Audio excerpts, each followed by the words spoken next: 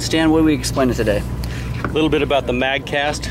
It's got a small magnetic, actually 2 magnets in there, and as you rotate the magnets, the magnetic field either grows or lessens. It really doesn't affect the spool until the spool is at speed, and once the inertia is up, it slows the spool down to the point that you won't get backlashes if you've got it dialed in correctly.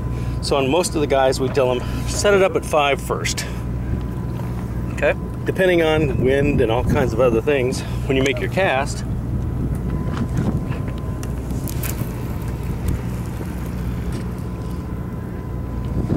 it slows it down. You don't have to worry about a backlash. And that was an easy cast, but still, you could never take your thumb off a reel before.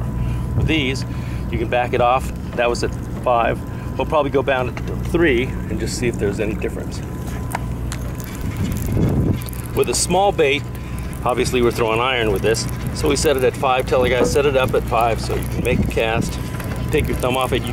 Even throwing it into the wind makes a huge difference. If you're a beginner with the reel, Stan, you want to start at 5 and kind of work your way down. Start at 5, work your way back down to a comfort spot that you're used to throwing the bait with, a lighter bait like a sardine, or even on the smaller reels, even anchovy or something like that. You can set it down here 1 or 2 and it still has the effect that you need when you make your cast. The guys that are really good at it, they'll take this off almost all the way back and make the cast without anything on it. It still has an effect.